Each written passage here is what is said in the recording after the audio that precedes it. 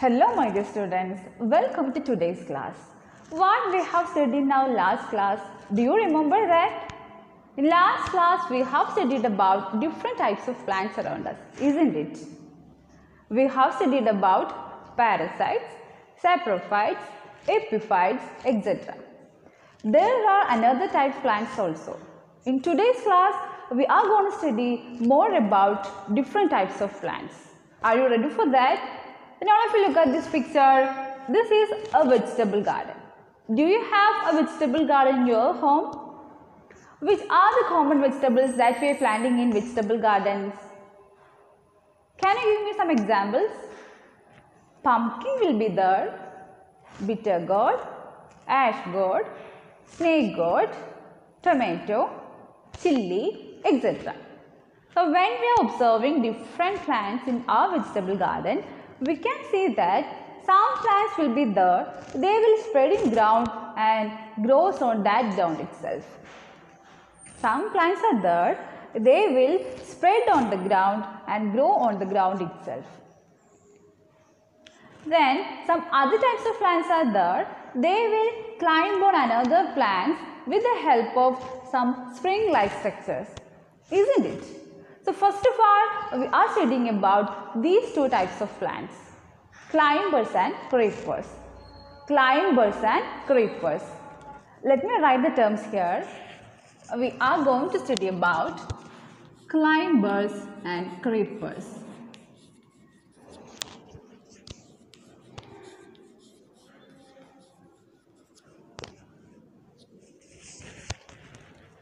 So climbers are weak stemmed plants. Their stems will be very weak, so they cannot stand properly. So climbers are weak stemmed plants. They grow on another plants with the support of tendrils or clinging roots. Here is the picture of tendrils. Tendrils are the spring-like structure that we can observe in climbers.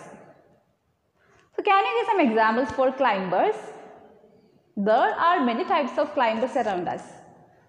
Yes, bitter gourd, ash gourd, etc. Then in some climbers we can see tendrils, and some other climbers are having another type of roots that is known as clinging roots.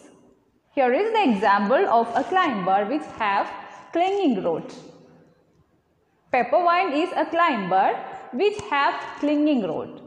So have you got an idea about climber? Climbers are weak stemmed plants.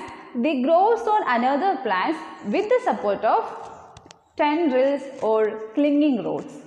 So climbers will have tendrils or clinging roots.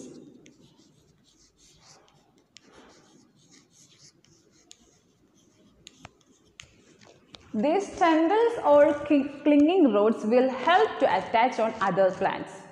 Is it clear? Then the examples for climbers are bitter gourd, peppervine, ash gourd, snake gourd, etc.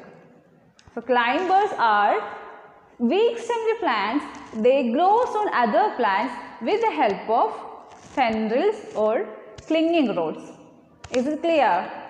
Then we have to study about creepers. Creepers are another weak stemmed plants. They spread on the ground and they will grow on that ground itself. Creepers are weak stemmed plants. They creep on ground. That is why we are calling them creepers. Can you give some examples for creepers? Here is the examples for creepers. Which are the examples for creepers? Sweet potato, strawberry, hydrocotyl, etc. Here, creepers also weak stemmed plants, but they are creeping on the ground itself. But climbers are climbs on another plants. They will have tendrils or clinging roots to attach on other plant. Is it clear? So first we have studied about two types of plants around us. They are climbers and creepers. Climbers are weak stemmed plants. They grow on other plants with the support of tendrils or clinging roots. Then creepers are other group of weak stemmed plants. they creeps on ground. That's why we are calling them as creepers. Is it clear? So I am giving an activity. You have to find more examples for climbers and creepers. Are you ready? Then we have to move on to the next topic. There are some specialities in roots also. All of you look at these pictures. This picture shows a banyan tree and a screw pine tree. Can you see any speciality in the roots of these two trees? Yes, here you can see in both these trees, roots are there out of the soil, isn't it? Actually, what is the function of root? Roots are helping the plants to absorb water and nutrients from the soil, isn't it? But in some plants, roots are helping the plants by providing support. So in banyan tree and screw pine tree, we can see different roots. They can be observed above the soil, isn't it? Can you observe any differences in both these pictures? Yes, in banyan tree, the roots are growing downwards from the branches, isn't it?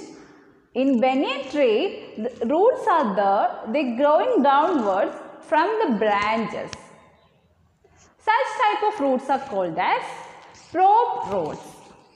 So next term we are going to study is prop roots.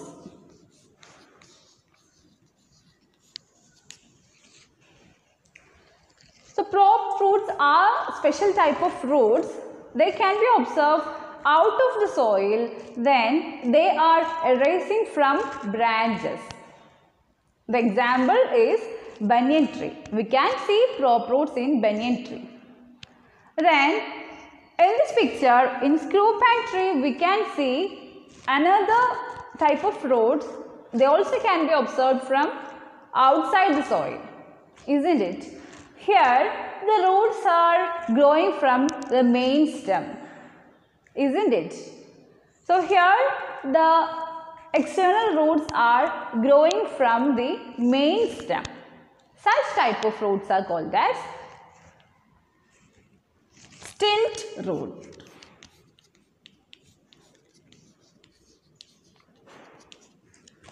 So these are two different types of roots that we can observe above the soil. Prop root and stilt root. What is the difference between prop root and stilt root? In prop roots, the prop roots are arising from a tree from the branch. But in stilt roots are arising from the main stem of a plant. Then examples for prop roots is banyan tree and stilt root can be observed in screw pine tree. Both these two types of roots are helps to provide support for the plant. Is it clear? Commonly, the roots are helping the plant to absorb the water and nutrients from the soil. But here, these prop root and stilt roots are helping the plant to provide support. So that's all about prop root and stilt root. Then there are another speciality also. Then we have to study another type of a root that we can observe in mangroves. Do you see mangroves earlier? This picture shows mangrove plants. Mangroves are special types of plants that we can observe in marshy areas. These mangroves are having special types of roots. In mangroves, the tip of their roots will grow towards the atmosphere. Then these roots will help in gaseous exchange. Such type of a root is called pneumatophore. So pneumatophore is another type of root that we can observe in mangrove plants. Here, the tip of their root will grow towards the atmosphere. Then, here the root helps the plant to exchange the gases. Such type of a root is called as pneumatophore. So that is another term that we are studying here. Pneumatophore.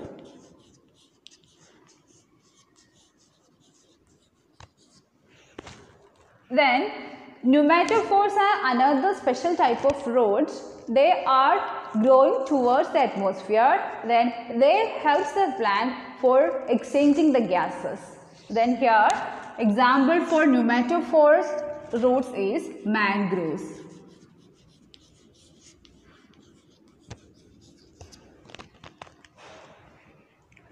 So we have studied about different types of roots. They are prop root, stilt root and pneumatophores. Is it clear? Then there are some other specialities also. Plants are having different types of specialities. Do you like tapioca? Actually, tapioca is the root of that plant. Can you believe it? Tapioca is the root of that plant. Here, the food prepared by the plant is storing in the roots. Then that is what tapioca, and we are having the tapioca. Here, the plants, they are storing their food in roots are called as storage roots. Example for storage root is tapioca. Then some other plants are there, they are storing their food in stems. Some plants are storing their food in their roots. Such roots are called as storage roots, and some other plants are there, they are storing their food in stems.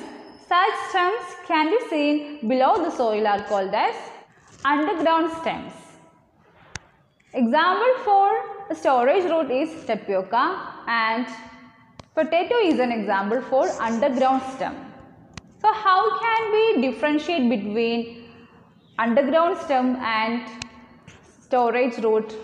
How can we identify a tuber which is underground stem or storage root? That is, when we are keeping that tuber for some days, if some buds are forming in that tuber, that comes under the group of underground stems. If you are keeping tapioca for some days, there will not be any change in that. There will not be any new buds in tapioca. But if you are keeping potato for some days in our home, we can see that some new buds are forming in that potato, isn't it? So now we can understand which one is storage root and which one is underground stem.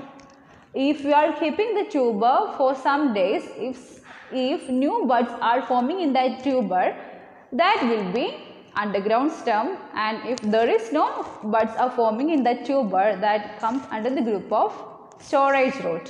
In this method, we can identify storage root and underground stem. Is it clear? Then you have to find more examples for storage root and underground stem. So we can understand that there are many specialities in plants, isn't it? Not only that, plants are helping us in many ways, isn't it? Plants are providing different helps for us. Let me conclude all the things we have discussed in today's class. First of all, we are studied about climbers and creepers. Climbers are weak-stemmed plants. They are grows on another plants by the support of tendrils or clinging roots. The creepers are another weak-stemmed plants. They are spreading in the ground and grows in the ground itself. You have to study the examples for both climbers and creepers. Then we studied about prop root, stilt root and pneumatophores.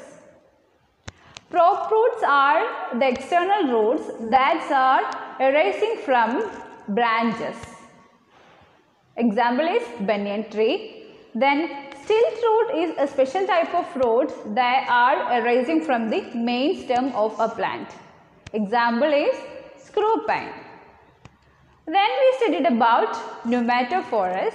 Pneumatophore is also another special type of root can be observed in mangrove plants. Here the tip of the roots grows towards the atmosphere and they are helping the plants to exchange the gases. Then we studied about storage root and underground stem. Storage roots are the roots in which the plant is storing their food in roots. Example is tapioca. Then underground stems are in tubers, some tubers are storing their food in the stems, then that stems can be seen below the soil. Such type of stems are called underground stem. I think you have understood all the things we have discussed in today's class. Don't forget about the activities I have given. So that's all for today. Thank you.